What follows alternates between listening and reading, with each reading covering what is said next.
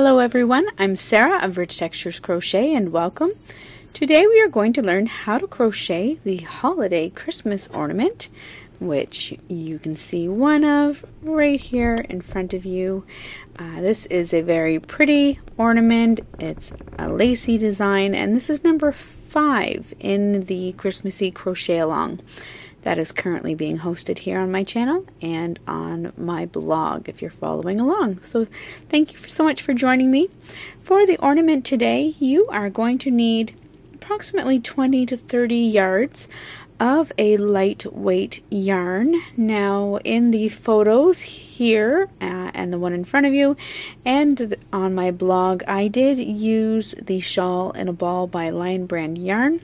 It is a number 4 weight, but it is on the lighter side. So if you're going to use a different yarn, I recommend using a lightweight yarn.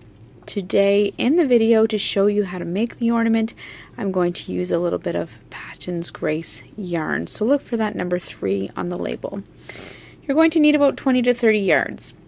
You're also going to need a 4mm crochet hook, as well as a Christmas ornament with an 8-inch circumference. So this one I just picked up at my local craft store, and you can do that, or else you can upcycle maybe one that you have at home. You're also going to need a yarn needle and a pair of scissors for finishing off. The free written crochet pattern can be found on my blog at richtexturescrochet.com, and there will be direct links for these items in the description of this video. So thank you so much for joining me while you're here. Feel free to take a look around and don't forget to subscribe. And let's get started and learn how to crochet this holiday Christmas ornament together. Our pattern today is worked in rounds. So the first thing you're going to do is make a slip knot and then work a foundation chain, and your foundation chain is going to have a total of 30 chain stitches.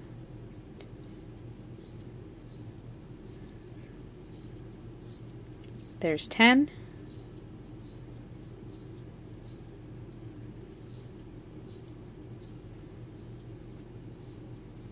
20,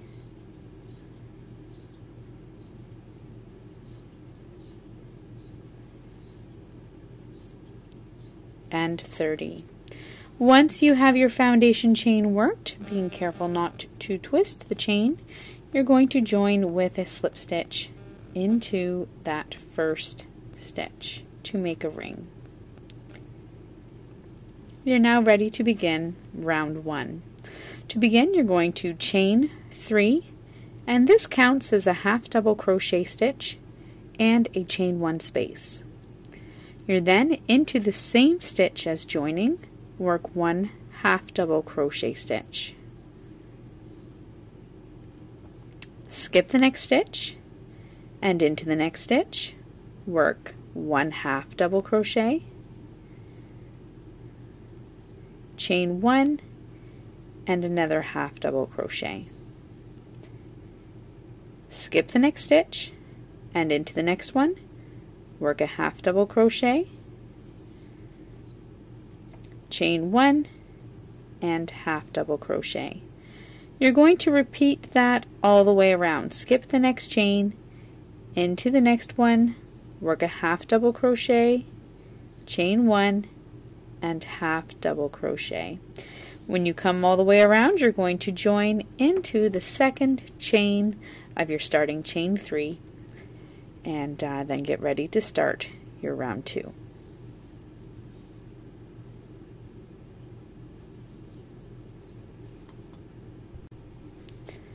Once you come all the way around, join with a slip stitch into the second chain of your starting chain 3. Do not turn your work. For round 2, you're going to slip stitch into the next chain 1 space, chain 3. This counts as a half double crochet and a chain 1. Then half double crochet into that same chain 1 space. Skip the next 2 half double crochet stitches and into your next chain 1 space, work a half double crochet, chain 1, half double crochet.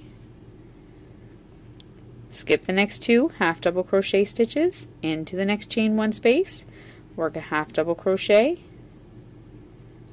chain 1, and half double crochet. You're going to repeat that all the way around, and when you come back to the beginning, join with a slip stitch into the second chain of your starting chain 3.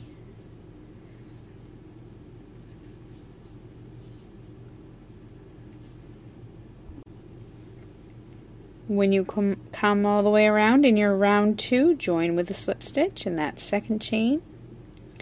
You're then going to repeat round 2 8 more times. So for rounds 3 to 10, you're going to slip stitch into that chain 1 space, chain 3, and half double crochet. Skip the next 2 half double crochets, and into the next one, work a half double crochet, chain 1, and half double crochet. So you're going to repeat that until you have a total of 10 rounds, so work 8 more rounds of it, and then meet me back here.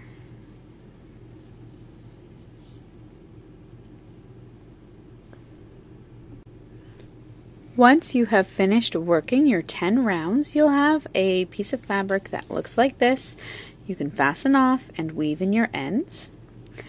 Once you've done so, you're going to cut 2 lengths of yarn, about 6 to 8 inches. Then take your crochet and slip it over top of your crochet ornament, like so. You're then going to take the first length of yarn, and either at the top or the bottom, you're going to weave the yarn in and out through your V stitches all the way around.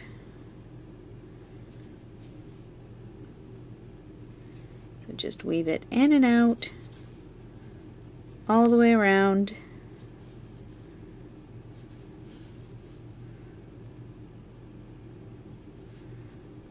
Until you meet up with the end once again. Once you've done so, you're going to pull it tight. You'll have a nice gather there up at the top. You can then tie it. I just tie it with a tight little knot right under the top there.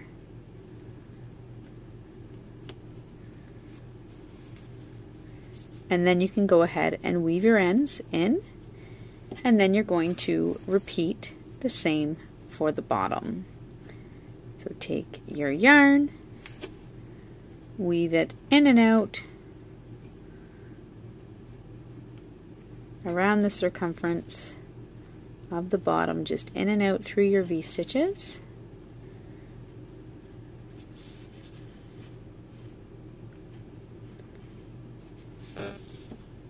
Until you come to your starting. I went a little bit too far there. Go. You're going to then pull your bottom tight.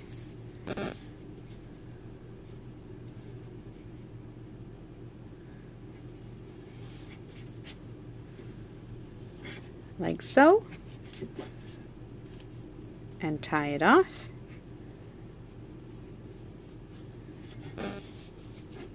Go ahead and weave in your ends, and your holiday Christmas bauble is then ready to hang. So thank you so much for joining me, and once again I invite you to take a look around, hang out a little bit, and subscribe. Be sure to check back tomorrow for our final ornament in the Christmassy crochet along. Happy crocheting! Bye!